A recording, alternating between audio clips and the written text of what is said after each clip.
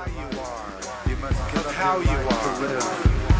You must live to give up your life. What's your rank?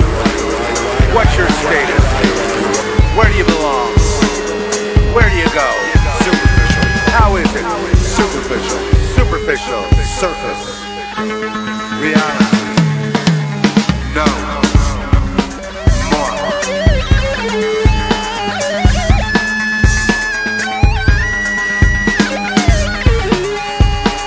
Material of all illusion. Of none illusion. Of some illusion. Away illusion. Get out illusion. Move up illusion. Move in illusion. Move over illusion. Move out. Think game. Don't shrink game. Go here game. Listen game. Sit down external. Shut up external. Listen external. Think. Sit down. Shut up. Listen. Think. Just as amused. Take my hand. We're gonna fly away from the chaos. Drifting on, awake and afraid. We'll go floating by, your head on my shoulder. Flames reflect in your eyes, far below. There's no words of Greetings. The Zeph Report takes its first interview in. I lost track of how the last time we did an interview, folks. But it's the Zeph Report. Zeph Daniel here. My guest is Brother Thomas, and so I think it's appropriate to start off the interview season with a guy who's been dedicated to the Lord, dedicated to the prophetic, dedicated to putting out a blog consistently that has predicted many of the things. And on our shows, as those of you who've been around a while, you realize our shows back from the way back time, he predicted, he said words like communism, communist takeover, New World Order is communist, it's a global revolution. You probably heard that. They've been infiltrating all this time and are ready to make their move. He's saying in 2005. He's been ridiculed for saying all that. He's basically 5 years ahead of his time. No, more than that. About 7 or 8 years ahead of his time. And everything that he said, and some of you, I know there's some people, I know you personally, that you and I have marveled at how accurate Brother Thomas was and is. And those things have come to pass exactly as he said. And he'd been following it for a good 10, 15 years before he ever spoke on the air. And he'd been trying to tell people about it, but no one really nobody understood. I mean, very few people understood. And you hear me on these podcasts I do every once in a while. I'll talk about Brother Thomas, and I'll just say, well, okay, in the prophetic community, from day one, he's been pretty much rejected, but he's the only one that was actually accurate. All the people doing the rejecting, they say, well, I had a vision that this would happen, and it never does. But then all these millions of people tune into their YouTubes, and then they do it again. So anyway, without further ado, here's my good friend, wayward friend, because we've been wayward friends. We've been off on our own tangents, but here we are again. Brother Thomas, welcome to the Zeph Report. How are you? Thank you. Greetings, Earthlings, dog lovers, and Sasquatch. Yes. Nice to be back. Nice to talk to you again. Yeah, nice to talk to you too. Well, I've been following from a distance, and it's Likewise. I've been just trying to find out now the reason what I want to talk about today. And I know there's some other things you want to talk about as well, but just right off the bat, how did you get the idea, or what happened that, I'll just rephrase that, what happened? I'm a little rusty here. We're talking to. I haven't talked to anyone in 3 years. I've been holed up in this cave. But what made you look into this idea that you were calling it communist before anyone else was, but this global takeover? What, and you weren't calling it the New World Order necessarily. Or you're saying the New World Order was this that you've been researching all those years. But what prompted you to start researching this takeover, as you called it? Yeah, it was in the mid-'80s, and I became just politically aware. And what struck me is I couldn't understand why it seemed that every one of our policies in America, politically, always favored communism, always favored Russia and China, and while proclaiming them as the number one enemy. It just baffled me. I thought it was very strange, and so I started looking into it. And I was in the music business in Florida, recording at a Allman Brothers studio. Butch Trucks, the drummer for the Allman Brothers, had a studio there, and I was in Tallahassee. And so I was recording at nights, but I was doing all this studying in the day, and I was also painting. And I got a job for a guy. He was a professor type of guy. He left his house, left me in there to paint, and in his office. And he had papers and stacks of papers and posters and news clippings and all this stuff all around his office.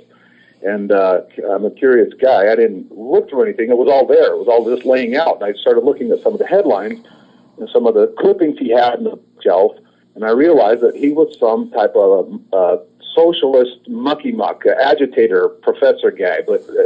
And it turned out when he came back, I feigned sort of naivete and ignorance to find out just who he was and what his deal was. And it turned out he was one of the principal photographers and agitators and documenters of the Student Democratic Society riots in the 60s at I think it was the Democratic Convention in Chicago. They had the riots and all that. He was one of the top guys in that whole affair, and then had gone on to become, of course, a professor, a Marxist professor in the Tallahassee, FSU, I think. And we got talking. I started asking about communism, socialism, and what he was all about.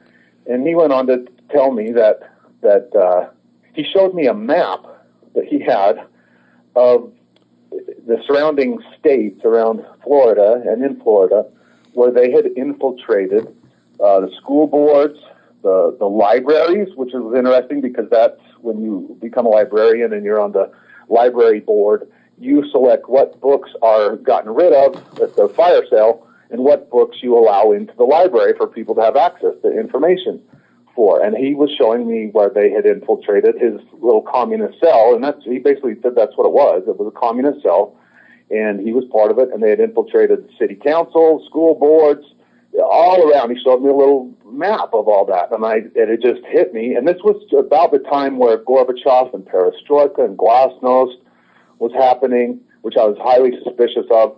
The opening up of Europe, Eastern Europe, and all of that. And that started me really looking into it. He invited me to some of their meetings.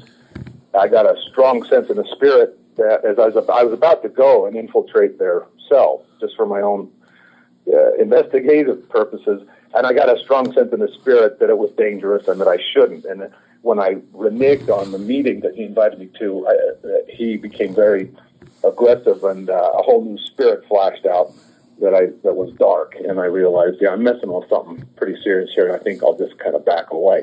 But it led me into studying the whole history of communism and the whole revolutionary movement, anarchist movement going back into the 1800s. And then, meanwhile, Glasnost, Perestroika was happening. Gorbachev was the savior, and Vladimir Posner was his sidekick propagandist that was on all the talk shows, and it was a happy face. And then Perestroika, New Lies for Old. Anatoly Golitsyn was a KGB defector, and pretty much laid out in that book the plan that had been written long before on how the final takeover of the West and how it was going to be done. And so I just buried myself for about a year in studying in depth and analyzing what was going on, and realized that when the wall came down, it wasn't that communism was defeated. It was just the opposite. Communism had victory over the West, and it was just a matter of what I've always called the mopping up stage, which is what we're in now. We're actually past the mopping up stage now, and they're getting ready for the final clamp down. So I saw what was happening. I tried to tell people at that time, and of course everyone thought it was crazy. Communism was dead. Everybody just, like the lemmings that they are, just was following the party line and just, marching right off the cliff. And so all through the 90s, I started doing, in the early 90s, I did a satirical, I got into talk radio, started doing satirical performances as T-Ray, regional director for the New World Order, trying to alert people through political satire to what was about to happen, because I could see what was coming. I'd read their strategies. I knew what was about to happen, and my point was to try to alert them through satire that it wasn't going to be too long before the news that we would hear, what we would be told through the media, what we would be expected to do and believe and go along with would be so absurd that if you were sane, and in the earlier times, you would laugh it off. And people say, I used to mock the idea that you wouldn't be able to barbecue your chicken and turkey because of air pollution. Like that used to be like an absurd notion in the land of the free, that someone would come along and tell you there's green days and red days, and on the green days you can cook your steak out on your grill, but you can't on the red days because global warming. And I also saw how the environmentalist movement was tied into this whole communist takeover. All that is just communist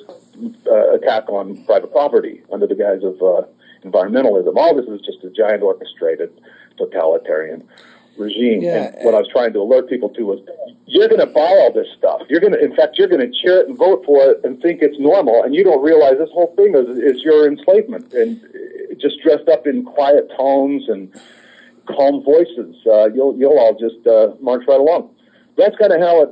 And they are the genesis of it, and that was before I was born again, and then that added a whole other dimension when that. Yeah, it became Bible prophecy, and nothing new under the sun. You had the times of Julius Caesar, and the Christian persecution under Nero. And you have the Islamic persecution, which is just another wing of the Communist Party. Let's face it, it's all tied in, right? Like you said originally. And, you go back to the letter of Albert Pike, and he said we need 3 world wars, and then we can really bring in this new world Luciferian order for the open worship of Lucifer in public. No longer veiled or hidden or kept secret, but it's like if you don't want to go along with that, you're killed, no ifs, ands, or buts. So there's that was the last piece to the puzzle, was recognizing the satanic dimension of it, because I could see that it was happening, but I couldn't figure out, why would anyone want to do this? Or why would people want to control others? Why do they want to create a slave totalitarian state where there's loss of freedom and horror and persecution? Who would want to do that? I could not comprehend. Like, why would you do that to your own country? Who are these guys that are running our country and the other countries that want to take away our rights? Why would you ever want to do that? And then when I realized it's satanic, and that actually above the Communist Party and the collectivist thrust of it is the devil. And that's why. Because it's evil. Why. Because it's the very top of the whole thing. Because it hurts people. That's the whole idea. Because it causes trauma. It kills people mercilessly with no justice, with no repercussion for the evildoers. It's total lawlessness, but under control. Now, the reason that's the whole basis for the Zeph report. What you just said. Why the question? Why do they do all this? And the answer is because they're working for their boss, and they feel it's just like at Auschwitz when they had Jews who were, coaxing the other Jews into the gas chambers and ovens. They got to eat, filet mignon and have red wine and have all that while their fellow brethren Jews were suffering. But at the end of the day, and this is what I think this is too, at the end of the day, as soon as that batch of Jews was exterminated, then all these guys got shot in the head like 5 minutes later. So, That's one of the, that point you just made is one of the, how to put this? That's one of the side benefits in a dark sort of way, a cynical way, to watching this unfold, is that the people that are making this all happen, the people, the complicit sellouts, the traitors, they're usually the first to be shot and thrown in the ditch once their work is done, and they don't realize it. No. They're not. They think they're going to be at the party at the end, and that's not how it goes. No. Those are usually the first people taken out because they know too much, and they're also competition. And there's some justice that is meted out straight away once this thing all settles into place. So a lot of these people that we look at that just seem to be having the time of their life, and they're getting one over, and they're getting all the rewards, all the money, all the power, all the fame. They've got a dark future. Well, when you talked about this, okay, the Zeph report, 2005, 2006, 2007, 2008, and and so on. You laid it out about different stages. You said stage one is this kind of indoctrination, recruitment, or whatever. You had these, and then you had the mopping up phase where they've accomplished the goal. But you said that from the 60s, all the infiltration and everything that happened with the schools, Marxists in the schools, political correctness, even music, drugs, LSD, all that was all part of it.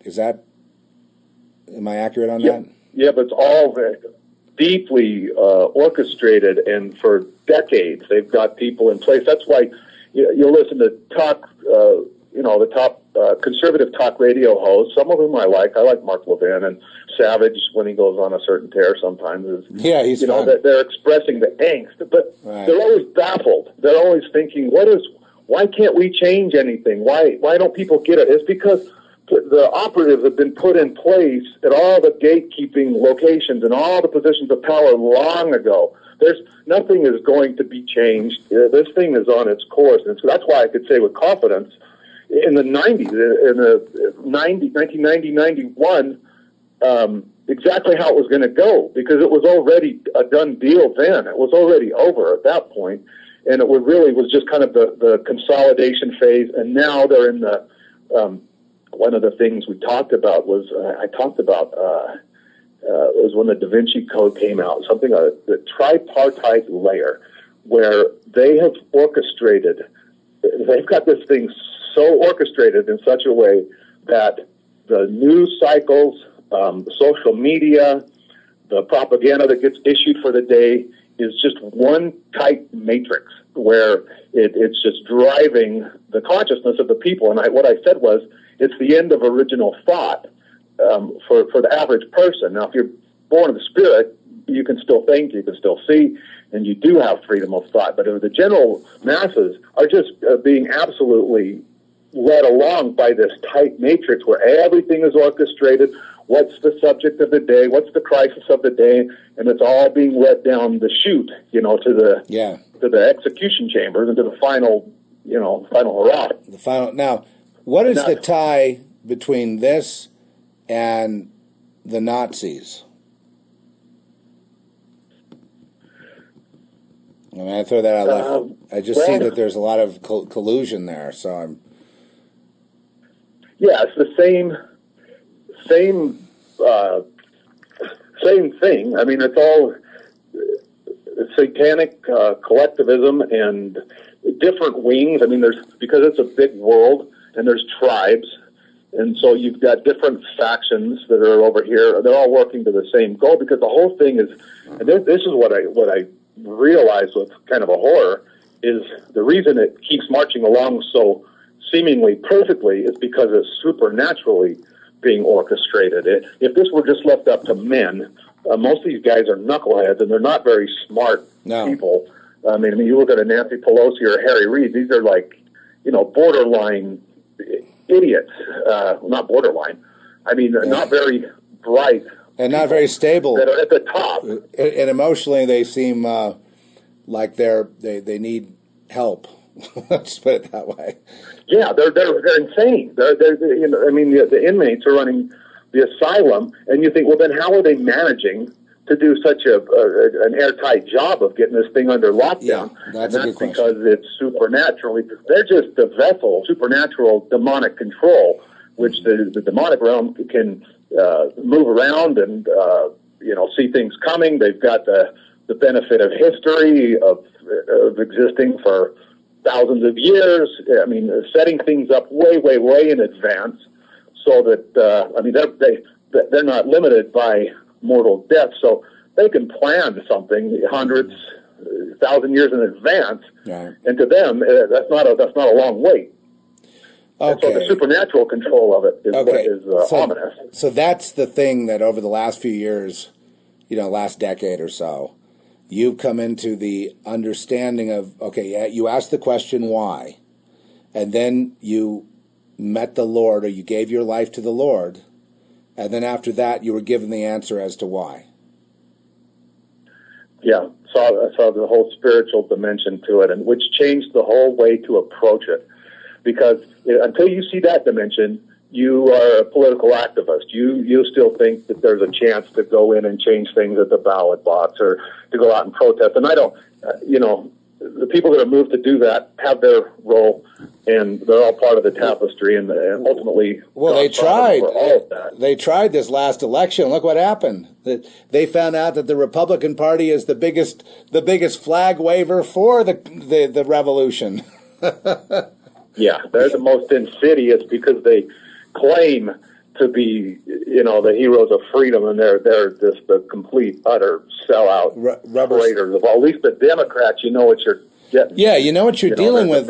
Yeah, you know what you're dealing with the Democrats, and and I see their blogs online, and they go something like the Democrats are kind of more dumb than the Republicans. I mean, I'm saying this objectively.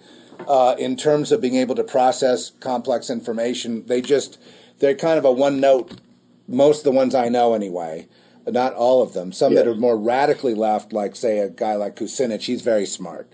But, they think a little bit. But I'm just saying the bulk of them, when you see their posts, it's always people that are conservative that come in that correct the record. Like they'll say, Obama's the best president America has ever had, and list the accomplishments. And it's mind-boggling to see that they actually list. It's like you think for a minute, am I living in the same universe as these people? Then the next thing you know, the Republican, let's just say conservative, I don't know if they're Republican, but libertarian types, they'll come in and say on like Breitbart or whatever, or on Democrat sites, which is where I've seen this recently, where they'll go into exactly what has happened and be pretty accurate about it, and then but the Democrats can only go rah rah sis boom bah, and they don't have any information, they don't have any sense of history, and then they just claim that Republicans are stupid and that they don't have any sense of it. So they say the same thing about Republicans that I'm saying right now about Democrats, but then they don't back it up with facts. They don't cite, or if they do... they have no facts. They're emotional. Right, they're emotional. Democrats are emotional and subjective. Everything is just a subjective. Right. It's their feelings, and their facts that don't really matter. Right. And at least the conservative wing has got the facts out there. But what I realized when I got born again was that as far as how to cope with this on an individual level, like what do you do now that you see it? Yeah. Because it's like watching a train wreck that you've been told, okay, this train's going to wreck up here at this time, this date. There's going to be a massacre, and what do you do? All you know is that it's going to happen, and there's really nothing you can do to change it from your individual standpoint. So how do you individually cope with that without succumbing? Because it can be very demoralizing when you're caught up on the world level of it. I mean, you see these people that can see what's going on. I feel sorry for them. The patriots and people that do have an actual sense of history and that haven't been completely, utterly brainwashed by the propaganda. They're beside themselves because they can see what's happening. They're shouting out. They're going out. They're putting their energy and blood and sweat and tears into trying to alter the course, and the course just keeps on going. And so, if you don't have the Lord, it'll make you suicidal. It'll make you crazy. Well, a lot of those patriots too, though, a lot of them do have the Lord, and they'll say, yeah, this is prophesied, but now it becomes, how do we survive as best we can, knowing it's going to come. Right, and then those ones that claim to have the Lord, then there's that whole section that nominally, I would say, believe, but there's a whole other level beyond that where you actually are sold out. You've died to yourself, and the Lord is the Lord of your reasoning. He's the Lord of your emotions, of how you're going to deal with it. And a lot of people don't go that. That claim to see the light don't really go that next step. They're still operating from the worldly level. Materialism. They're still trying to fight it from the flesh. Right, it's external. In other words, the biggest deception the church has done, or the quote church unquote, not church really, but organized religion with Jesus has done, is what they've done is they've externalized what is meant to be internal. And by doing that, people don't develop faith, and they become part of a culture rather than with God. Right. And that externalization avoids the entire spiritual dimension, which is internal, that can lead to breakthroughs. And I've just noticed that when you talk to people, they'll have a scripture quote. They say the Bible says this, and I say, well, why can't you just look at that as a multi-layered kind of thing? And they don't know what you're talking. They can't do it. Like, for example, the third temple needs to be built before, and then Jesus is coming on a horse, and he's going to have his flag and all these. And it's like, no, that style of writing is mythology. That's meant to get you deep into the spiritual dimension of what all that means. But they never go there. They teach it as an external reality. And some of it's very silly. It's almost like comic bookish. Not to put down comic books, but if it's external without the internal, then it becomes a comic book. It becomes because I'm one that thinks that mythology is really important, and it tells us things that we can't tell ourselves that we couldn't get to if it was on a high level of, say, physics or cosmology or something that can be handled in a myth. And then it's up to us as we mature to use our brains and break it down, and use our spirit and kind of break it down as to what it means. And so it becomes Rhema, so it feeds us that God is there, God is eternal, we're eternal with him. This world isn't the world. The world is with him, and reality is with him. And this is something he's put us through for whatever reason he has, and that's good enough for me. You know what I mean? And that kind of gives me hope when I put it in. But if I'm materialistic too much, I'll never look at it that way. I'll just dread all these awful things happening. Right. So I don't know. Okay, I got other questions.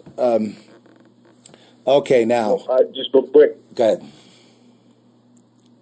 I was just going to say one of the other things I remember talking about was total surveillance, and what we're going into now with the total surveillance state where there's no privacy whatsoever. Yeah.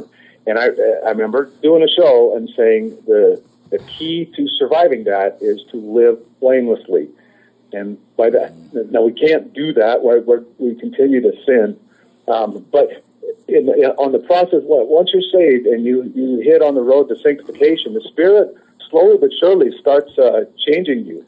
You do start onto the road to the ultimate perfection, and you're not what you want to be. You're not where you know you need to be, but you're not what you used to be. Yeah, amen. You actually do start making actual spiritual character progress, and you leave behind things that used to dog you and hold you down, and addictions, all kinds of things. Those start dropping away. The Spirit handles that in time. But as far as living blamelessly, very practically what I meant by that was assume that everything you're writing, saying, doing is being recorded, and because it is, and in the not too distant future, all of that is going to be instant access to the gendarmes, to the where's your papers, guys?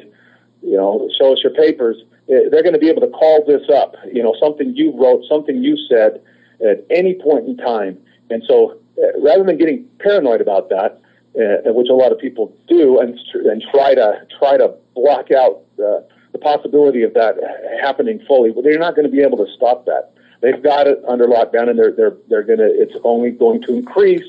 Mm-hmm. So, for a Christian, for a believer, see, that's not a big problem to me because I know God is recording everything. I already know that I'm being watched. I know that my thoughts aren't secret. I'm not hiding anything already. So I'm not that uncomfortable. I'd only be uncomfortable if I'm a hypocrite. And if I'm living in such a way that I'm saying one thing but secretly doing something else, then I've got a problem. But you've got a problem with God. But I'm just saying, try to assume that, just come to the reality that, everything is being watched, recorded, monitored, all of the time. And so don't do stupid things. Don't say stupid things. Don't get yourself into unnecessary trouble because you have an emotional outburst and say something that, because I'm talking about what's coming in the future where right now these are the golden days. These are the good old days, what we've got now compared to the lockdowns, the psychological lockdown that is coming. And it's bad now where people don't dare say what they think,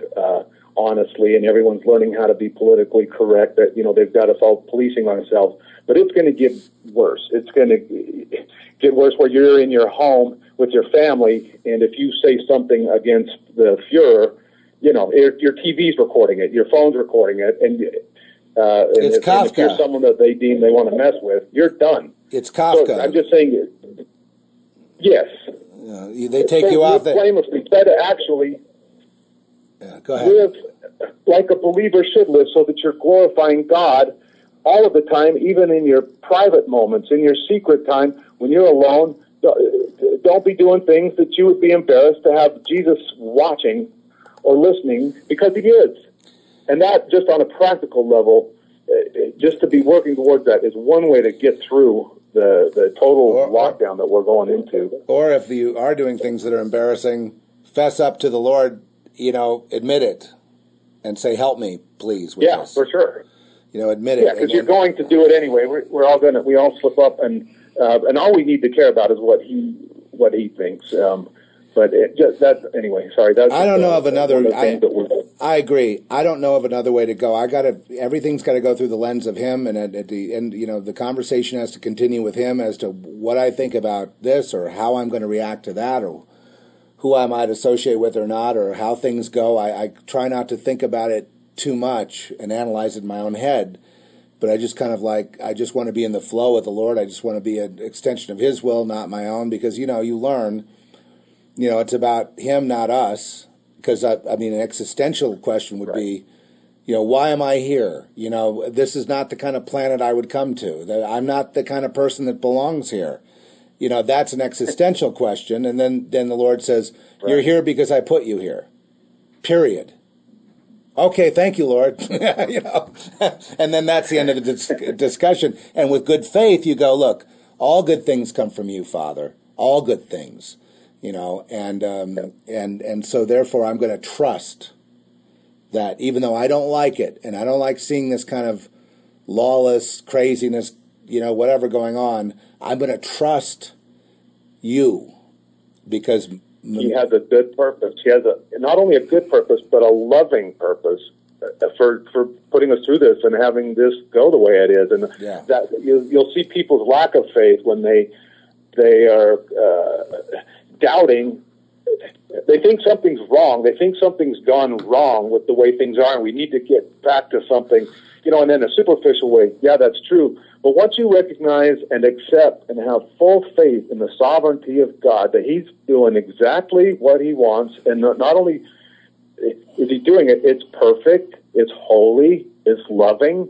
And so, we can see how that is right now. I actually can see it sometimes. He shows it, and I see it, and I'm fine with what he's doing, as tough as it is.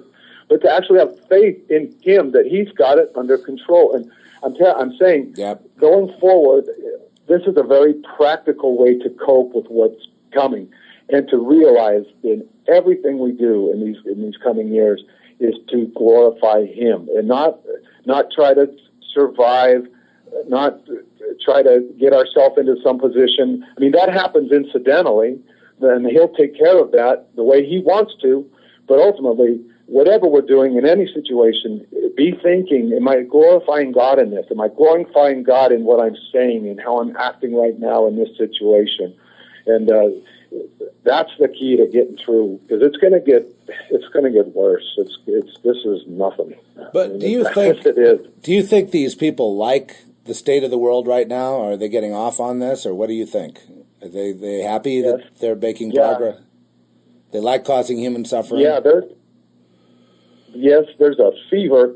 When you're in the grips of the devil, whatever degree, and people are at varying degrees to the demonic, and open themselves up to demonic control, the demons, they love the darkness, and they love blasphemy. They relish it. They get a kick out of it. It's a high. It's a drug. So the people that are just demonically completely possessed, or even just influenced, they enjoy chaos. They enjoy seeing suffering. They're sadists, and to them this is great, because they're delusional. They're insane. So they think out of chaos they're going to come up with something good after they absolutely destroy everything decent and traditional and classic. They've actually got this insane delusion. They're going to reform their utopia. Yeah, right. Finally into the golden age. They don't even have any plans. So they're enjoying the... Go ahead.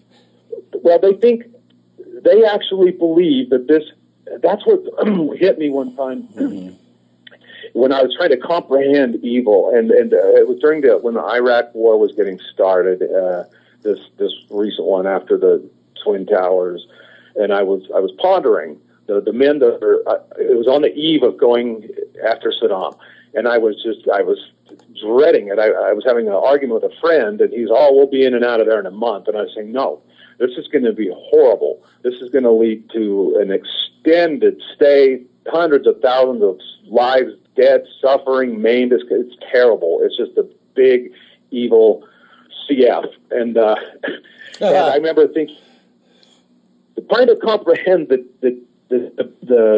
men that are taking us there. How can they do this? Because they've got to know what's about to happen, what they're about to unleash. And then it hit me, and it was a word from God. He showed it to me that they actually think they're doing a good thing.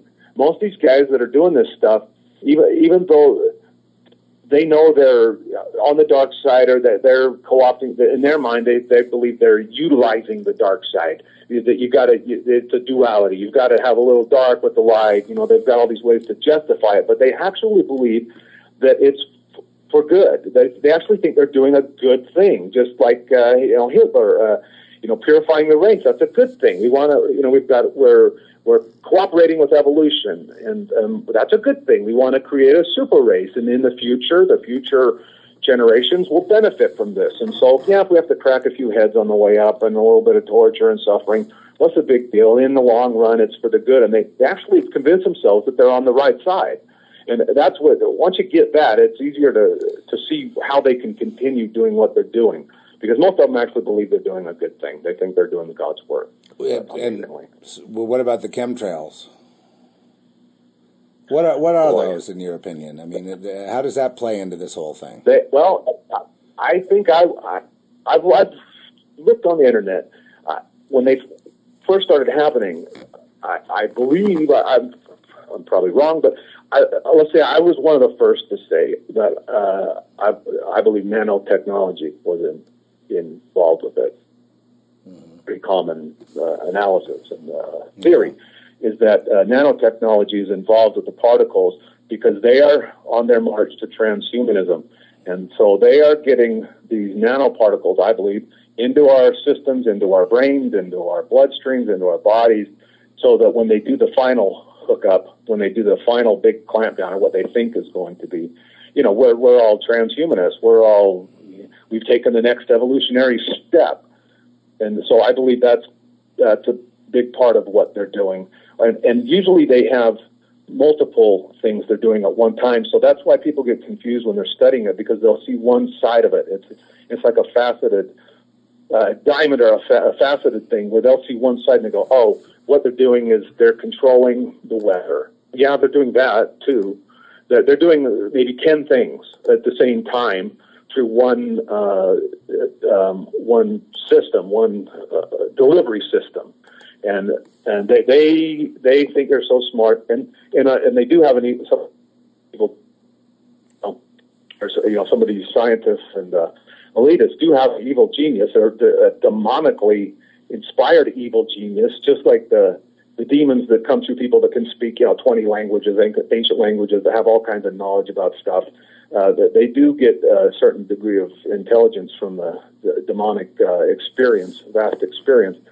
So they do a delivery system, or they do one of the programs. It's not just one thing they're doing. They're accomplishing 10, 15 different things, and they've got people compartmentalized in the way they do it. So if you get a whistleblower, he might come out and say, yeah, what they're doing actually is they're putting aluminum in because they want to reflect out, so that they and set up a metallic substrate across the sky because of HAARP and radar, you know, and that's true. So one group sees that part of it, they're involved with, but there's 10 other divisions that are doing completely different stuff that's like, you know, occultic stuff, where they're trying to infuse nanoparticles that work on a part of the brain that is the spiritual electrochemical part of the brain that communicates with spirit. They've got a nanobot in there that is able to open up a pathway for demonic download at the push of a button, stuff like that. I actually believe is what they think they're doing and attempting to do.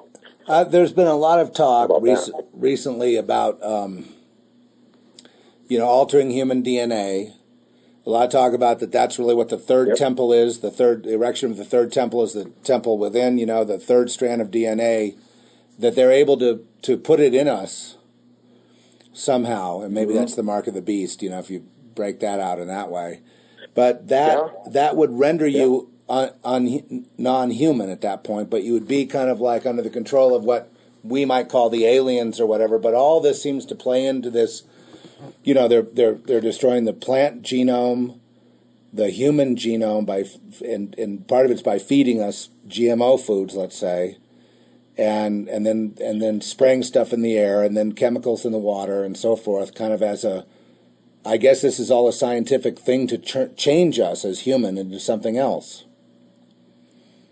And to create really a matrix that is so multidimensional and hitting you from so many levels, from their point of view, that there's no more chance of you having free will, or from their satanic point of view, from you ever hearing from God again, because you won't be able to. You'll be a zombie that's operating at the push of their buttons. Yeah, that's it. These are the good old days. I've seen some things where people have done the research, and that this DNA change of this third strand, which would be a nanostrand, would be a machine that kind of fulfills the Daniel prophecy, you know, iron mixed with clay, and that would actually do it. Mm-hmm. And then what that would do, though, is it would make people into robot, like you said, zombies, that would have no free will whatsoever anymore. They would just be at the behest, under the control completely of this evil, high-level, technological, and almost, you know, run by non-human intelligences, but intelligences nonetheless, that would exert a total control, say, from an off-world kind of situation. I mean, what are your thoughts about these non-human intelligences that seem to be guiding all this? Who are they, in your view? I believe I'm about pretty traditional on that view of them being fallen angels that are able to move interdimensionally and have raw technology, and that's as far as I can see that it could be. If I'm, I mean, I'm very traditional biblically in a lot of ways, where I don't like to go too far out of, well, not at all. I don't want to go outside of the Word of God in any sense. So if I can't find it in there or a clue to it, then it's a question mark for me. So from what I read, I just assume it's demonic. I've given it a lot of thought from back in Genesis, and then as it was before, it will be again. The story of Noah. Yep. And the story of Daniel's prophecy, iron mixed with clay. And then you get the idea after all that, and then the intertwining of the serpent and the human as the fall of man, that you hit the serpent in the head and the serpent will bruise the heel. In other words, it shows me like an intertwining, almost like a DNA fall, like something engineered so that we fell. And then this thing seems to be what they want to do is just create a slave race, just kind of like put the human part out completely, put the plant out completely, the animals. So what I've concluded, and I want your thoughts on this, is that Satan really, the myth, and I believe this is mythology that needs to be looked into very carefully, but the war of the angels, okay, a third of the angels rebel, because God made human. That's the way the myth goes. God made human, the angels didn't like it, and then, Lucifer took a third of the angels and rebelled. So the idea would be then to take what God created and just pervert it all as part of the war. Exactly. And yes, and they actually believe that they have a chance to annex or demarcate a section of creation for themselves. They believe they're going to be able to get the thing so perverse and so under their control that they're going to be able to go back to God and say, look, this part's ours. Go have you have the rest of what you have, but just leave us this little part. We'll just run this part. We've already got control of it. Look how good we've done. There's nobody left. We've got the whole thing under lockdown. Just leave us alone. And they're actually deluded to that degree where they think they're going to get away with that. Right. And so I believe you're exactly right as far as how what they're doing now to get through technology and through the DNA. That's why I say, people think things are bad now, and they are, but these are the good old days. I mean, you could still go off to a cabin and live in the hills for a while and have some relative peace. I mean, you're still pretty much left alone comparatively to what's coming in your day-to-day life for what they have in plan, where, there's nobody left. There's no more free thought. There's no more free spirits left, and that's their goal. It's just a nightmare. Yeah, so that would be I believe they're going to get real close to it.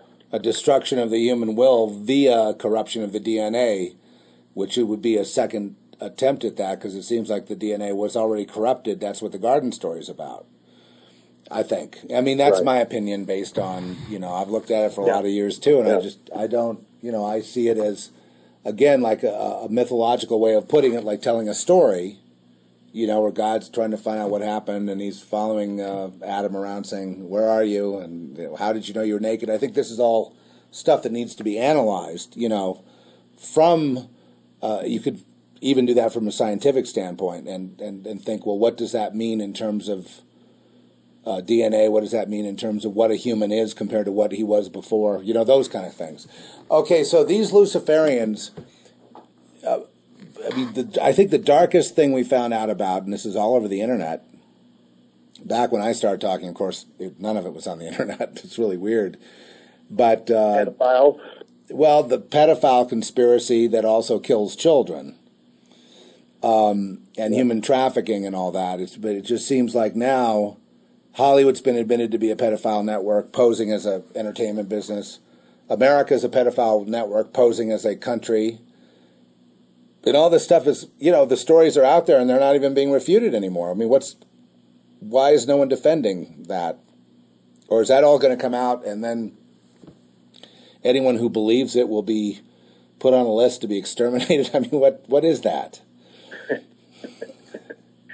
Well, it's interesting. I mean, because God always has the last laugh, and a lot of these people think they're invincible, and a lot of them that have been perpetrating this whole situation, like we're just saying, are some of the first ones to be thrown to the wolves, and that's what I think is happening now, because they can't keep a lid on it always they are fallible. They aren't Olympians. They aren't demigods, right. even though they're delusional and think they are. Yeah. They actually screw up. They're most of them are basket cases emotionally. Their lives are a disaster personally, and so they think they've covered their tracks. And God will. It's interesting. No matter how bad it gets, God always keeps His remnant. And He always keeps a remnant of light going right through the whole thing, so that if you have the eyes to see it, it's there for you to see. Yeah, they expect to have the whole thing in darkness and under lock and key, but they're not going to. There's always going to be a remnant right through to the end. There's always going to be, if you want to see it, if you actually care about truth and want to look at things and see them for what they are instead of staying in the delusion, it's going to be there for you to see. And so I see an act of God where He just says, you know what, guys, I'm going to pull up the covers here for a little bit, and just because you're not getting away with what you think you're getting away with, and they'll get it under wraps, and a few people will be thrown to the wolves, and they'll march on. But to me, this is a move of God that lets those that have the eyes to see. Mm-hmm. He gives us a bone too as we're going along. Yeah, like in the news, we have this guy Epstein with this pedophile island where there's dungeons of right. sex slaves. And Bill Clinton, and you've got now Stephen Hawking, and Hillary, and various celebrities and political figures. I guess celebrities and political figures are all in the same boat nowadays. So they've all been to the island, and yep. They've been having orgies at the island. They go there. I don't know of any other reason to go to the island except to have an orgy. And then my question to you is, I'm going to ask you a really difficult question. I just want your thoughts. You may not have even researched this, but I want your impression. Do you think they were killing children on the island? Yes. Okay. Yeah. And in fact, I have researched a little bit tangentially. I came across some stuff. Wow. It's not something I look into, because we talked about this years ago and said this was going on, so I already knew it was happening. Yeah. And we talked about their snuff films and all the whole underground network of that because that's the ultimate in evil. And of course, that's once you're corrupted, you need a bigger pop. You need to get a bigger thrill, and so of course that's where it's going to go. Murder innocent children after in the act of while you're sexually abusing them, make a film of it and show it to your health watch buddy. Hey, do you think they in Britain? Go ahead. I'm sorry. I just want. I'm sorry to interrupt. In Britain, a lot of this.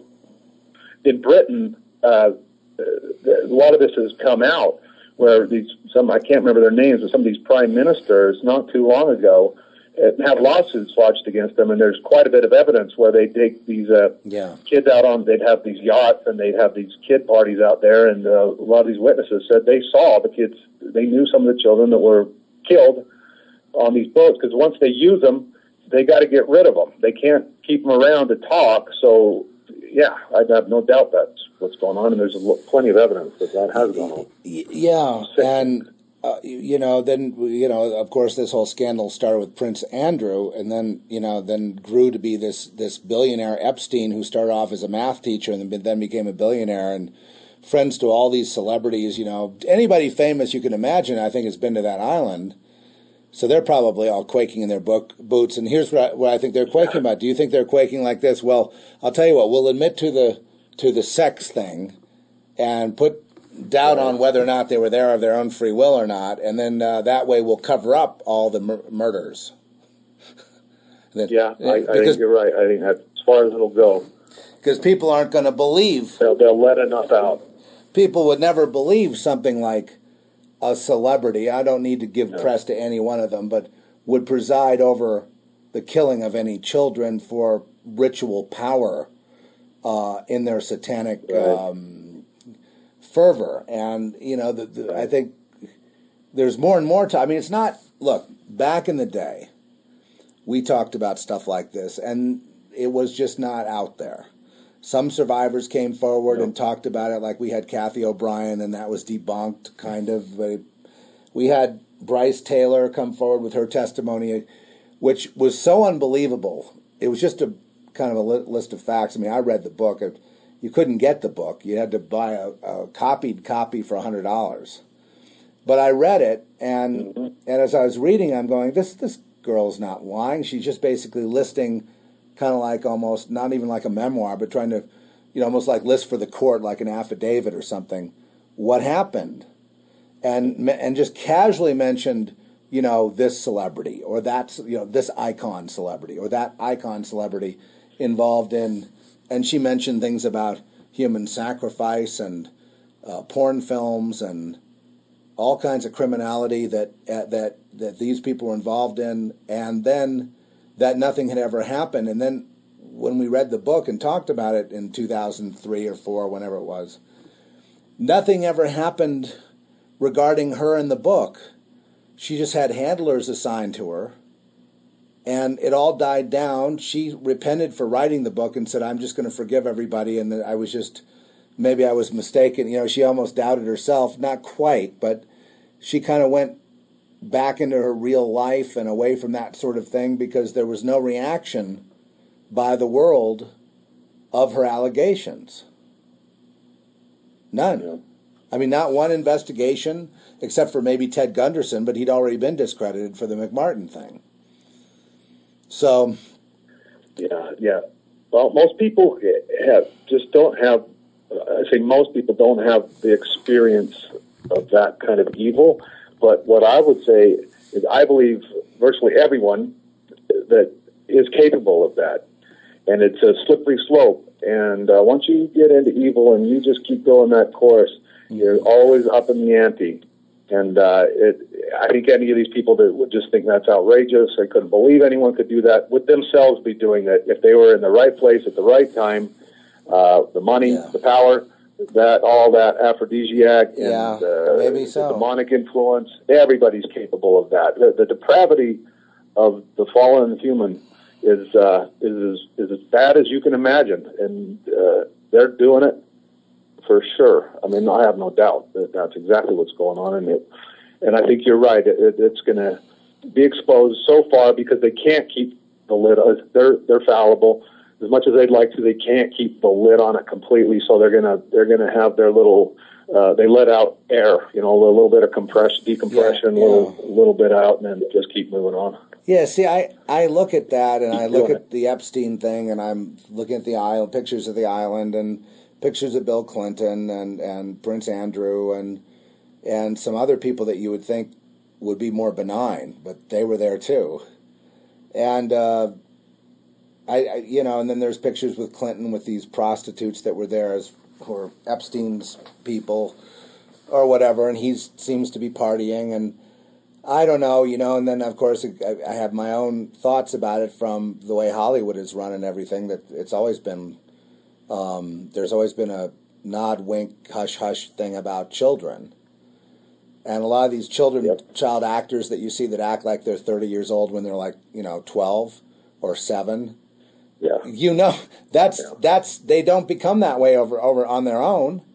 That's conditioning. Right. That if you sexualize a child and have her used as a prostitute and whatnot in exchange for movie roles or whatever, she's going to start acting like a 30-year-old. When and so it brings into mind all of it, and then all of Washington and all the halls of power around the world. And the preying upon the children, the one thing you should, in other words, it's the one thing you should never, ever, ever, ever do. Seems to be the thing that, at least around the edges, is coming up a little bit more and more in the news. I mean, not completely, but we have a headline like pedophile ring hooked to all these celebrities, and then the news just goes on to the next thing without blinking an eye. I mean, let's face it. The Epstein thing it's going to disappear. It's going to disappear. In other words, there's not going to be any big trial about all this. No, and they're eventually going to get I believe, the internet and information under control enough. Right now, it's still too much of a wild west where this stuff can slip out, but they're eventually going to get everything under lockdown where we won't hear these types of things anymore. We're kind of in a free information heyday for a bit.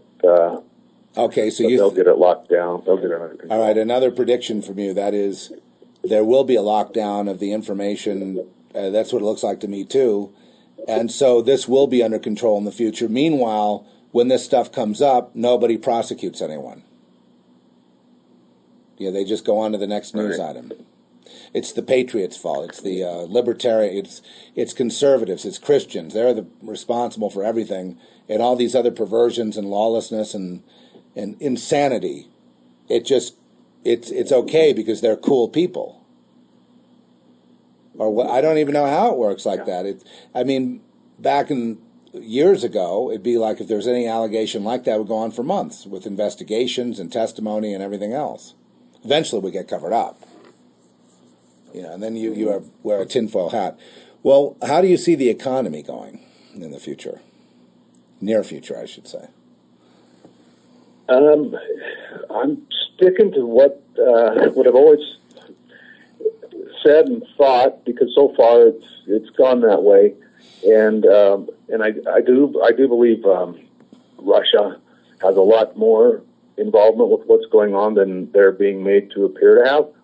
And on their strategic game plan, the plan was eventually to crash the American economy, just devastate it. And that is when they intended to invade.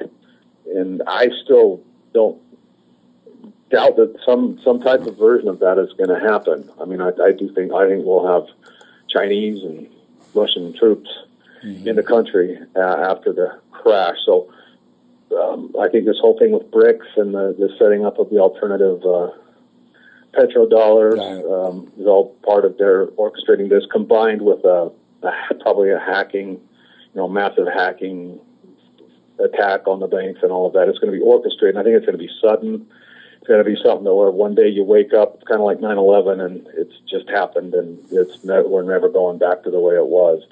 And I don't know how close it is. I mean, I can see all the pieces being put in place, and to me, it's just a matter of time. And it feels like it's getting real close. I know there's a lot of buzz about 2015, and it would make sense to me in the last years of Obama that some pretty radical stuff's going to go down. Okay, so is it Obama? Here's the $1 million question. Is it Obama alone, or is it he's a puppet being controlled by a whole group of a consortium of really evil individuals? I mean, how do you... that? Okay. That one. That's the one. Yeah, he's a puppet. He's a crackhead. I mean, he's just a metro narcissist crackhead that's very useful and is basically just in place because no one can criticize him or do anything to stop it.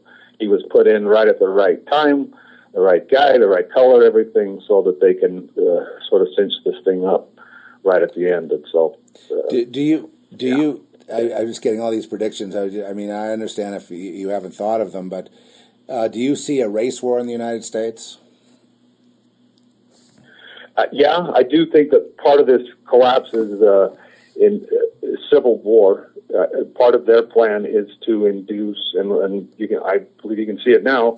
What they're doing with all the racial propaganda is to create a civil war type of environment, so that's part of creating the pretext for bringing in outside forces to settle things down and to calm the situation and divide up the country to neutralize the power of what's left, what shreds are left of the power of the states, the individual states. A few of the states they know there's people that know what's going on that are still in some positions of power that are seriously considering secession and things like that, where they can try to carve out a little redoubt. But I think that they want a civil war, and that's actually was part of the communist strategy, was to instigate civil war using racial strife within the country. I mean, that's been on the books for quite a while, and so you look at what's going on right now, and it's like, yeah, there it is. Yeah, there it is. And then now it's almost a time of lawlessness where if somebody who's black hits someone that's white or whatever, there's no real repercussion. So I saw a thing today about that where you could train to fight, learn how to fight because you can punch a cop for free, meaning nothing will happen to you if you punch out a cop. So right. And then people fall for that. That's Intelligent people that are white or black or whatever color, we're not into skin color. You've got to fall for that. Right. You've got to have sort of a lack of ability to really reason, don't you? I mean, to get caught up in a race war, not realize you're being used. Because people don't. I mean, I don't know anyone who hates people of their skin color. I just don't know anyone like that. It's just not that. I mean, maybe there's a couple in my life, but I'm not that aware of it. It's just not something that seems so prevalent. But I guess there's this old thing of white privilege or. Look, I'll admit I really don't understand the whole thing. I'm sure there's some reason. Well, they're getting it up. Okay. But there's some reason, like they're getting it up for sure. Past resentment. I mean, like Django Unchained. Let's get, even though it was a very entertaining movie, it had a very almost pre-race war kind of connotation to it. Yeah. And there were no consequences. Where you had Don Johnson playing this awful racist and Leonardo DiCaprio, and they were just playing almost like caricatures of what they thought racists were. And then this Jamie Foxx guy running around shooting them all, and the crowds are cheering, yeah! Yeah. And I'm like, okay, and then the next thing you know, the next year or so after that comes out, because I think movies are kind of prophetic in a way, we have all this nasty stuff going on, just cops dead, and Michael Savage yelling and screaming that de Blasio killed the cops himself, and the country's gone, and people are essentially saying now it's all over. It's not all over, though, according to what you're saying. No, a big part of this, I'd say, psyop is the federalizing of the police. That's a big part of the plan too. Is they can't have the local control of police that is traditionally an American concept, and that they've got to get them federalized. So all of this is being used as an excuse to start getting federal regulations on how police behave, what they can do, what they can't do. And one of the things that the communists always did when they first started putting in their regime, once they'd taken over a country and started installing themselves, and one of the signs that you can tell when they're in charge of the system is criminality, like real criminality, is just glossed over. It's just kind of no big deal. Murders can go on, things like this. The high, what we would consider just typical bad, violent crimes, terrible crimes, they receive light punishment and are almost rewarded. But then thought crimes are punished with great severity, and those things become flipped. Like in Cuba, that's a hallmark of a communist takeover. The criminals run free, and then the decent kind of law-abiding people are punished. You get 10 years because you said something to somebody that was politically incorrect, and you're in prison for 10 years and tortured. Whereas the guy that murders his family or slaughters some white couple in the street, he gets 8 months or a year or something. That's a hallmark of okay. So we have the charge, and it's demoralized. We've got that brewing right now, that kind of thing. Yeah. And how many people are going to survive this successful clampdown?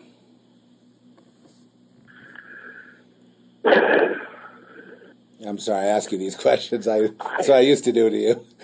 Yeah. Well, I've wondered that, I mean, I honestly think it's eventually. I mean, I don't think we're as close as it feels like we are, and we've been kind of thinking it is. And I remember starting to see that pretty early on, like people were expecting the return of Jesus. I mean, it's like, oh, he's got to come now. And I remember saying and thinking, no, you did. We're in this for a while. It's going to drag on. It's going to get a lot worse. We wish it would end, because it's horrible. It's horrific to watch this destruction going on. I mean, this country was a decent country as far as worldly fallen countries go, and had some really excellent ideals that came out of the Reformation. It did, and I remember to see that destroyed. I remember I used to run the dogs on the beach in California. Just they would run and play with the other dogs on any beach. I mean, I'm just using that as that. But then the whole environmental thing came in, and you couldn't have the dogs on the beach. Yeah. Then you couldn't have them on the boardwalk on a leash. Then you couldn't have them in the parking lot. And then, you could have smoking, but then you couldn't have it on the boardwalk. Then you couldn't have it in the parking lot of the beach. I mean, I'm kind of beach-oriented from my youth, so a lot of stuff stems from the beach. And for us, it was the mountains. Yeah. We used to run around the mountains in high school and, party up there and be driving home at 4 a.m, drive right past a cop with like a pickup truck full of Kager people that had just been up in the mountains partying all night, and the cops would just drive by you. Yeah, I mean, we actually had a free country. People don't realize they like to say, "Oh, it was never like that." Well, it was, because I remember it. I remember not being hassled at 2 a.m. or seeing a cop, expecting him to follow me and try to pull me over under some pretext. When I was a teenager, we used to ride around at night, run around the neighborhoods, and be loud and free, and nobody cared, really. I mean, it wasn't a problem. I remember people weren't just ready to turn you in. I'm remembering back to one night on Sunset Boulevard in Pacific Palisades, partying out there, and then these people went by in a kind of like a station wagon or some kind of thing, that could hold more, like maybe a van,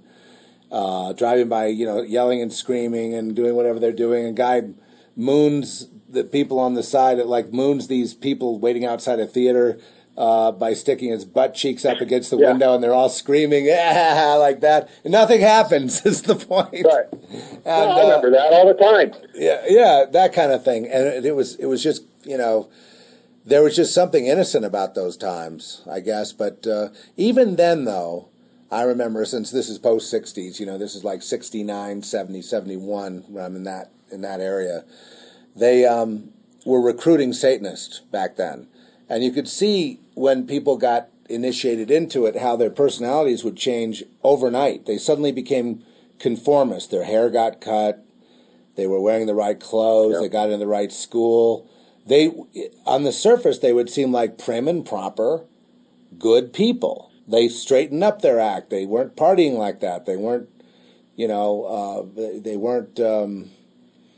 But what happened wasn't them straightening up at all. They got inducted, and they then put on the appearance of being so conservative, prim and proper, but that's not at all what they were. I remember that kind of thing. That frightened me. Yeah. Because along with that change, their personality changed. Like, hey, don't you remember when we were kids? Hey, aren't you so-and-so? What happened to you? Get away from me, scumbag.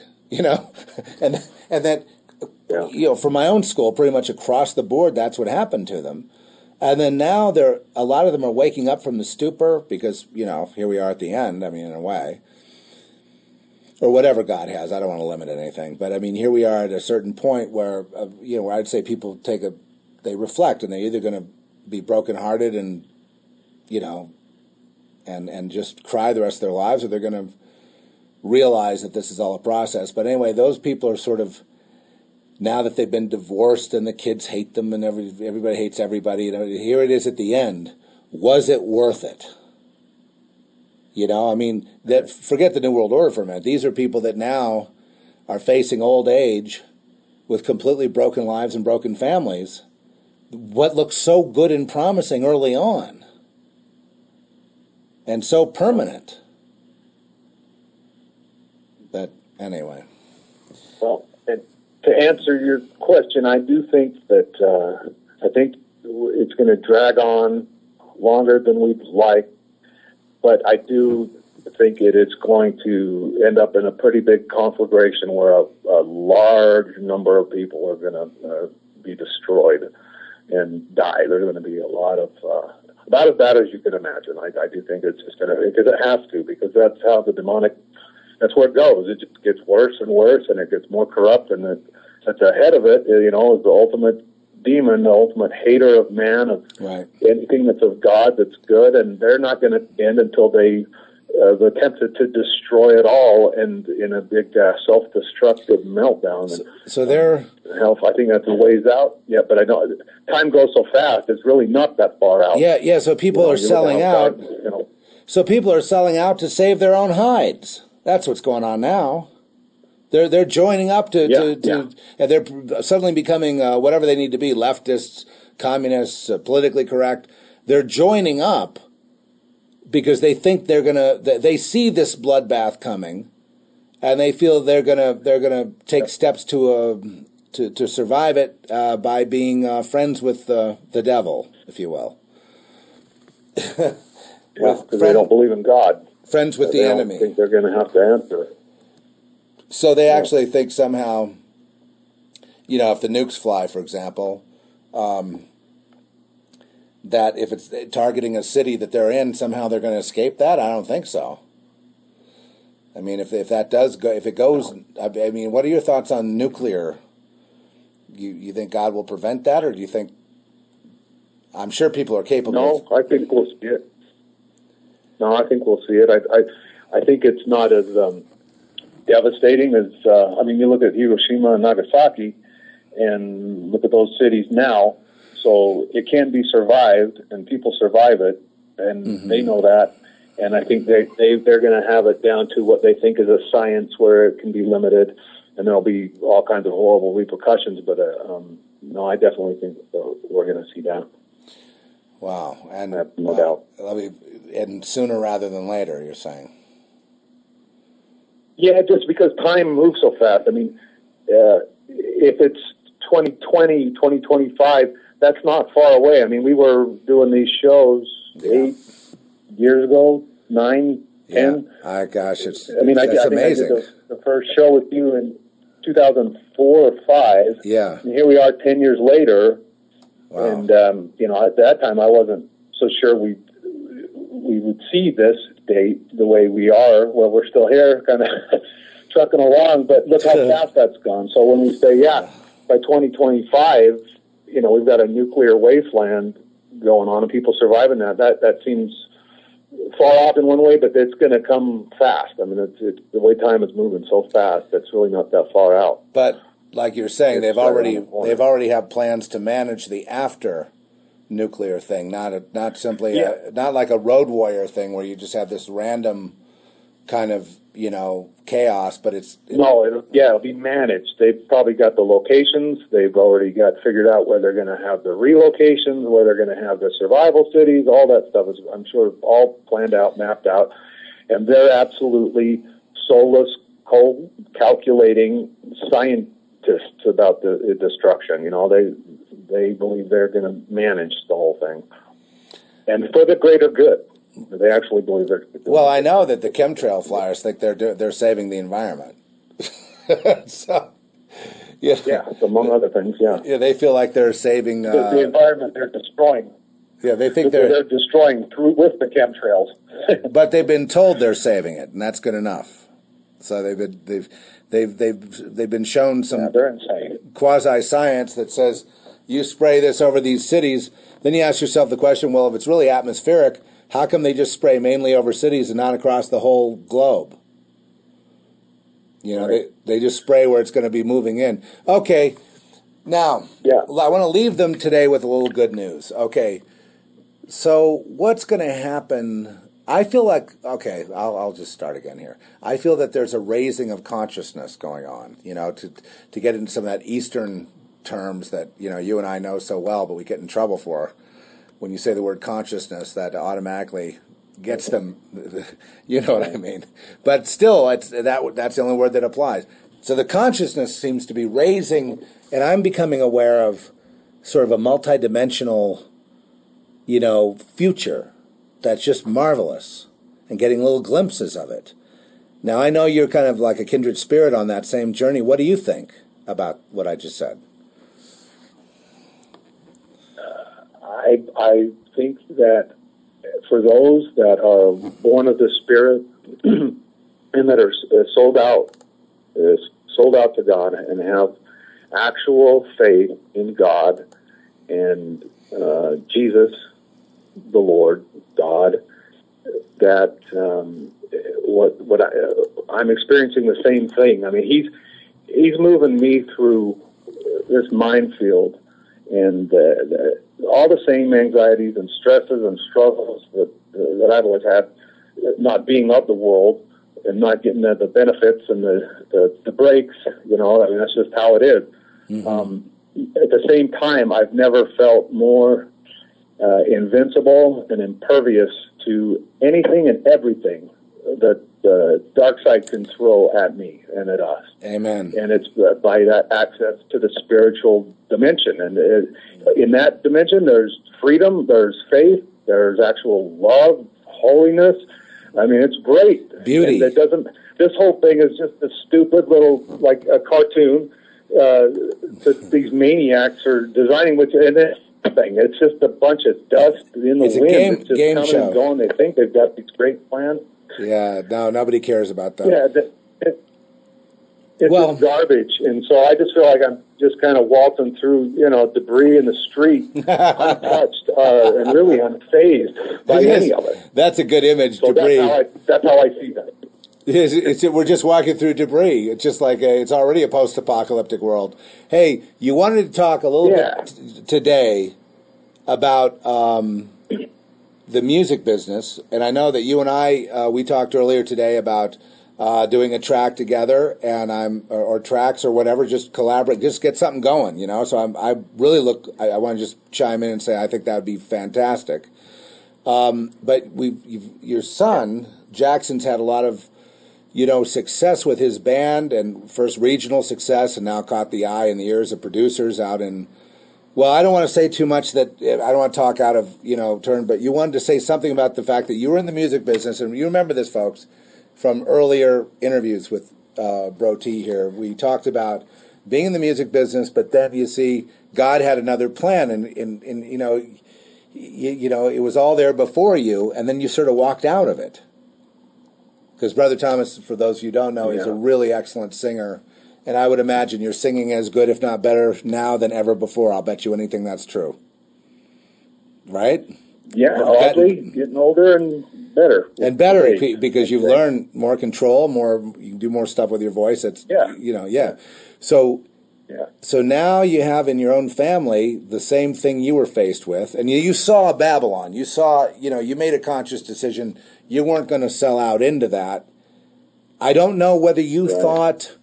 Because I don't want to be presumptuous here, but I don't know that you thought there was another way, or did you conclude that there may not be another way, that you might as well hightail it out of there because it's just you saw the corruption and you just didn't see any way that you could maintain your Thomasness and keep on with it, and so so you left. Right. Is that right? And then I've always felt. Yeah, and I always felt there would eventually be something to be done, but it was going to have to be on God's terms and God's way. Because I got right up to the gates, and I was talking to the producer of the Beatles and Bowie and Supertramp, Ken Scott, big time producer guy. Sure. He had his own phone number, and he was ready to take me on, and they were going to break me in Britain and then bring me over to the States. And I got right up to it, and I realized it was that moment that I had luckily, when I was younger, I had kind of seen the future on it, and I realized there was probably going to come a point where I might have to choose between God and my dreams and my musical passion. And I had already made the decision if I got to that point, there had to be God. So I had already made the decision, but I was kind of still, part of me was holding out hope that, I could ride both rails.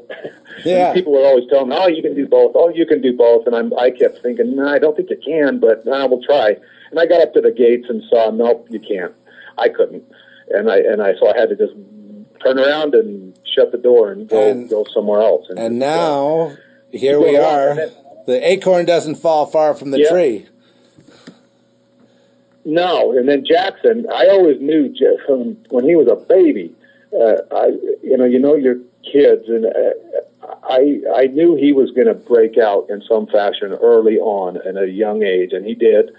And wasn't sure it was going to be music, but the second I heard that he had a band together, and I mean, he barely could play guitar. I mean, he's naturally gifted. He can pick up anything and just start mastering it, but didn't really have a lot of experience, or none. And he just kind of started this thing up, and I saw, oh, this is what's going to happen.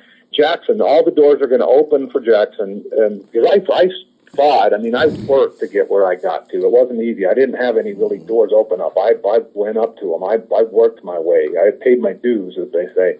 He didn't. He's not paid any dues at all. It's just the dominoes are just falling down like leaves in front of him. So I could see that in the spirit. I could see, oh, he's got the golden pass, and I have a feeling it's going to get huge. And this was back when they had like 2 songs, and they were playing in the basement, you know. And then I've just kind of been on the sidelines, haven't been interfering at all or anything. I'm hands off, you know, other than a few comments here and there. And we've talked in the past, you know, he knows my story and my warnings, and he's savvy to all that. But so anyway, 2 years now, he's had this thing going, and it's just marched along. They still only have, when they play out, about 10 songs. I mean, when I was playing, we had 45 original songs. You know, you couldn't play anywhere unless you had that. Could play like for 4 hours. He goes up, they play for 45 minutes, and, you know, the world's just, you know, his oyster. It's very interesting to watch unfold.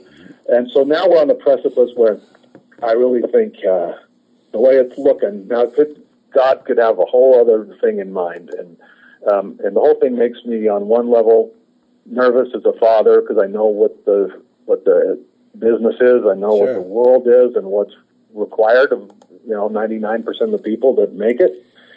But I also, God told me early on with Jackson, concerning some of his spiritual decisions. He's a Mormon.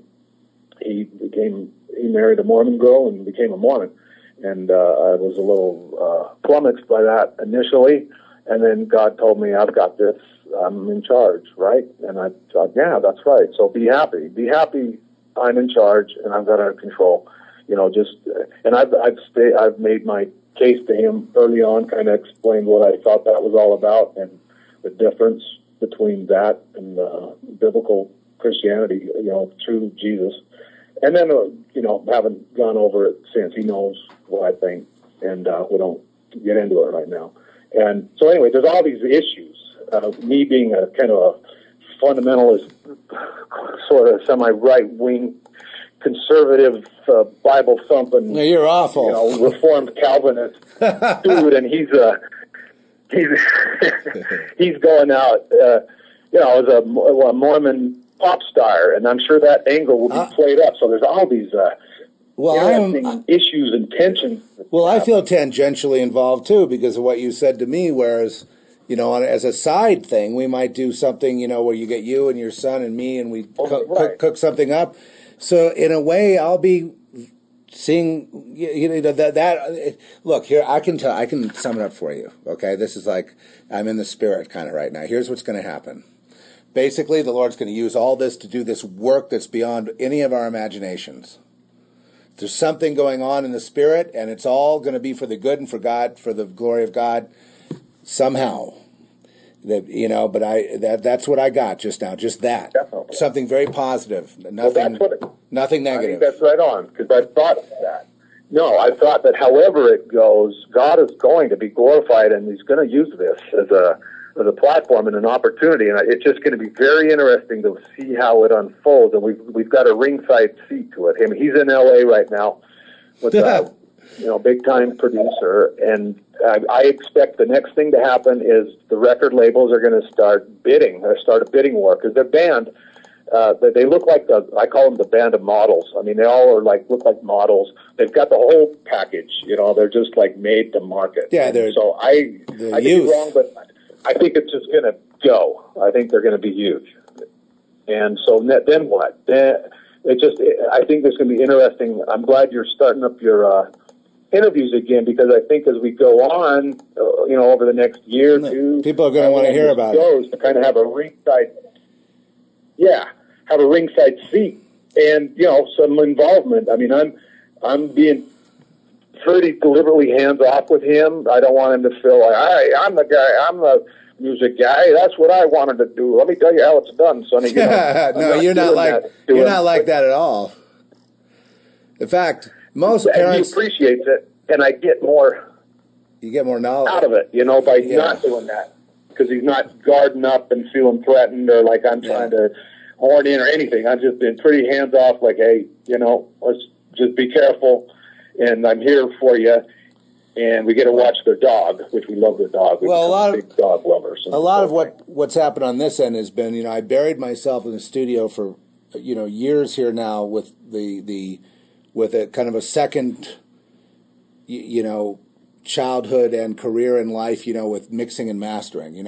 Nobody told me to do it. I didn't know I was going to do it. It's one of those things, just like Jackson in a way. It just sort of fell into place. I didn't cut my teeth on coming up through the studio system and apprenticing with so and so and so and so and whatnot. But I've got, what I mean. It with all the practice or all the work, it's come up to that level where I'm interfacing also with producers who've done things and having their ear in things and there to help them if they need. You know what I mean? I've come up to like where I got some respect in this thing. So that was unforeseen too. And yet I haven't changed. You know what I mean? It's like I'm not, nobody expects me of like the producers I know and the people, that I know that are my contacts and whatnot. Even when they come over here, they're not trying anything with it. No one's trying to, secretly get me into any club. You know what I mean? They accept me for exactly who I am because I don't present myself as anything else. Could that possibly be? Or I think it's not like there's like that. Go ahead. I mean, look. Go ahead. Okay, you go ahead, brother. I'm sorry. Go ahead. Well, I was just going to say, I think it's like what you're describing is kind of that walking through the debris, just kind of remaining untouched. As long as you're, locked onto God and He's first and you glorify Him, right? You're untouchable in a way. There's a whole way to do this and stay true. Yeah, and I just think it's interesting that we're having this conversation right now, and then we're going to get ready to do some tracks. And I guarantee you, those tracks are going to be, very interesting to people. I don't know what they're going to be, folks, but I know that all the tracks that I've been involved in, whether it be with, the DCP project or the things I've done, which have gone along with kind of the prophetic thing of the flow, if you will, or whatever, they've all been leading somewhere. They've all been doing something. I mean, it's been really, it's hard for me to actually put into words, but it's all been working together. And now the interview things, this being our first interview, so I naturally wanted to have the interview with you because we started all this, and you started with me in the interview thing, that this is being worked in, and actually, it's another way too to integrate the music and present the music as well as, because we're all musicians. Here's Brother Thomas. We're like poets and writers, artists, musicians. That's what we are as human beings. That's like our reason of. That's what God made us. So that gift the Lord demands we use, and at the same time we're also doing talk shows and spiritual words and things like that, because that's also all part of it. I've never seen anything like it, though, this sort of wedding of music, but it makes sense because you've got, the Psalms, for example. The Psalms are music, and we've been putting some to music, and people really like that because they're not getting a certain kind of cookie-cutter music with the Psalms. And so I think, I don't know, look, I can't assess it, but I know that you couldn't if you took the music away, I don't think you would have the Zeph report, and if you took the Zeph report away, you wouldn't have the music. I just think it's somehow it's all the same thing in a sense, because it's all words and frequencies and tones and shades and choices and brush strokes and colors. And I don't know what I'm saying. I'm getting. Okay. I get it. I know you get me. Its own art form. No, I know you get me. That's not. It's that's not the issue. You get me. Of course, you get me. I get you. You get me, and we all get each other. But then there's people out there who haven't been listening, folks. And this is all exciting. I'm very excited right now, even though I just heard the most horrific things from Brother Thomas imaginable. Then there's this other side that's going on. Where I could look at Remember the Lambs Are Rising kind of thing? I could put your son in that category. Yeah. Yep. And you were saying that I do we'd too. be I on think the this is- stage. He's on the stage right now. He's in the, this is maybe what people want. Maybe they don't want everyone to be a bunch of sellouts because it's so predictable and so you're not guaranteed of getting the best musicians that way either. So, okay, well, Right. thank you very much. There's a hunger for it. Thank you for being here, Brother Indeed. Thomas. And I really Yeah, appreciate it was great. I really appreciate you being back on Nice the. to talk to you again. It is nice to talk to you, and we will be getting together. I guess our lives have been going in parallel without completely intersecting, but now it just seems like everything is converging. So it's pretty cool. Yeah. Okay, well, that's friends, you've been on the Zeph Report, and this is the first interview we've done in years. I say we, like I'm completely MPD right now, but no, not we, me. But it's the first I've done in a long time, and because I think it's you need it, maybe I need it. It just seems like we need to keep the conversation going and expand it, and then further integrate the show. And we're going to be doing another one probably, I'm sure, with Brother Thomas regarding whatever's going on, but also presenting some music. And when we present music, I think what people really like is when they hear the story of how it got produced. I'm also working with Kelly coming up next week. We're going to be recording. And so I'm really looking forward to that because that's a gal that has an amazing songwriting capability and voice, and just like Brother Thomas. And so there's going to be a lot to present. So I guess the interview thing has to start going because I don't know about you, but I really love that when I'm hearing an artist being interviewed and they play the track, and find out where this or that. I love that, don't you? I love that since way in the. That stuff up. Yeah, and you find out where they were at, or I love that. you wonder why they wrote a lyric the way they wrote it, or whether they were depressed. And I've tried to do that with Brother Thomas. I've tried to do that with podcasts, where I'll do a podcast about a song I did, but I can't. I find that. Again, that's like talking to me about my someone else would have to talk to me, and then it would be more interesting. If I presented, it's just like I forget to say stuff, or it's weird. It's a weird thing. Okay, folks. Until next time. Hey, one last thing. Go ahead. We can one of these times when we talk again, maybe in the summer. I'm going on an Bigfoot expedition with my son Isaac. We're going to be researchers, Bigfoot researchers. I'm way into Bigfoot right now. Oh, and there's one up our canyon. So that's another thing I want to talk about sometime. I think that'd be fun. Well, maybe we'll drive our RV up there and join you. Hunter. Yeah, we'll drive our RV up there, and we were meaning to drive the RV to Salt Lake and meet. And we're with gas being what it is now's the time to jump in the RV, right? Okay. Yeah. Folks, you've been on the Zeph Report, and we'll see you. We'll see you when we see you, probably next time. I know there'll be a next time. So fasten your seatbelts. Live a great life this week, next week. Get up there in the Spirit and just give everything to the Lord. Trust the Lord above all else, and then let everything else be deriving from that. And you'll have a better time of it. Okay.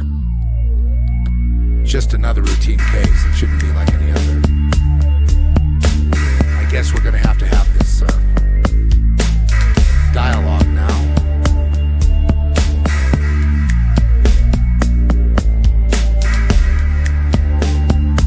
Guards, leave us for a minute. You can't take my peace. You can't take my peace away from me. That's exactly what has been taken away, your peace. It's not of this world.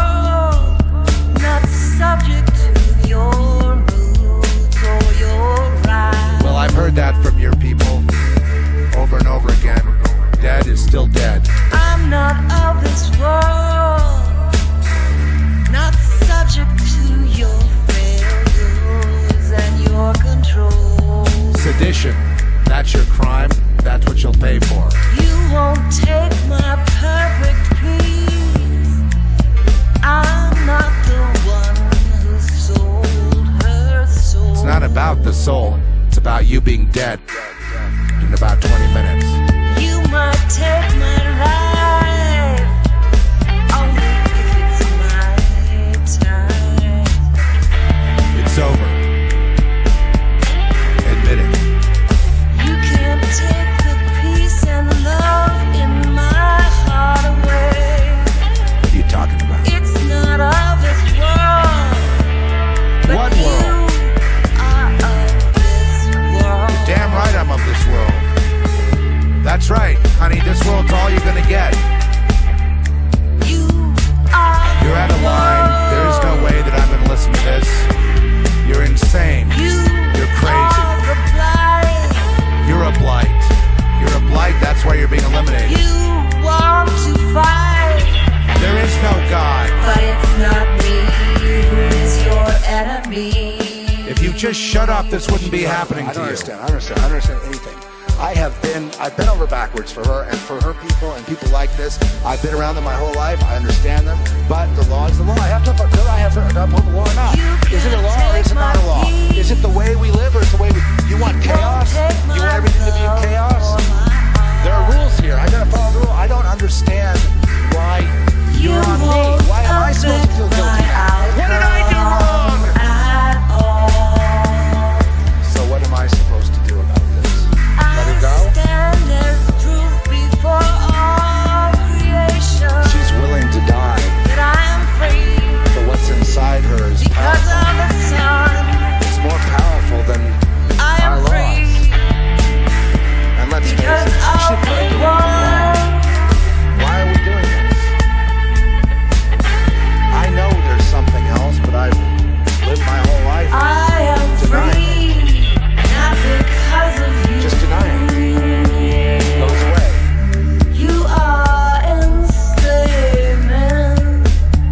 Maybe I am enslaved. Maybe I'm enslaved. Maybe I am a slave. I may be elite. I may be able to put people to death. I may be able to do whatever I want in society. But I want to know what she's talking about. How could she be so confident? I'm not confident. I'm afraid of death. I don't want to die. I don't want to be like her, but she seems to be having a marvelous time. Why?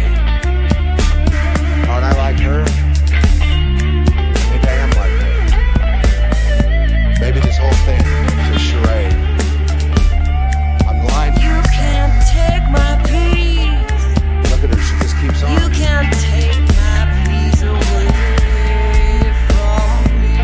I've had those thoughts, but I push them down. You won't take I shove my them aside peace. because I can't be here. My If I have thoughts like that, I can't exist here anymore. Look, I'm sorry. I really don't want to do this. I'm sorry.